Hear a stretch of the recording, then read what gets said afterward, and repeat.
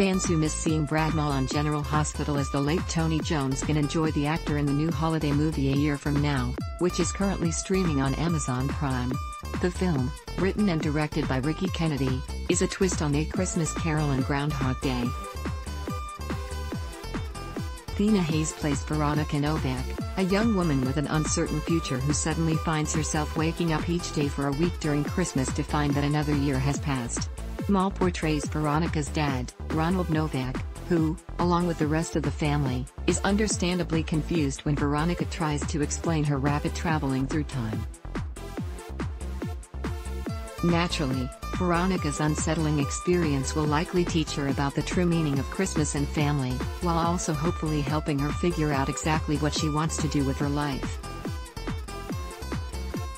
Maule joined the cast of GH back in 1984 and as Tony Jones, became a fan favorite among viewers, who were very upset when the character was killed off in 2006.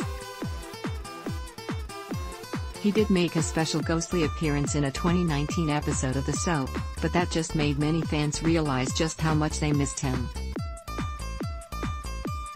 In addition to appearing on the GH spin-off Port Charles as Tony, Maule also had small roles on Passions and The Young and the Restless. Since leaving daytime, the talented actor has continued to appear in movies like Flutter, Sleep No More, and others.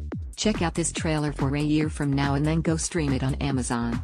It's available to rent, and if you have Amazon Prime, it's included for free. Love GH? Be sure to join our We Love General Hospital Facebook group to chat about all the latest storylines and juicy gossip. Ad block test.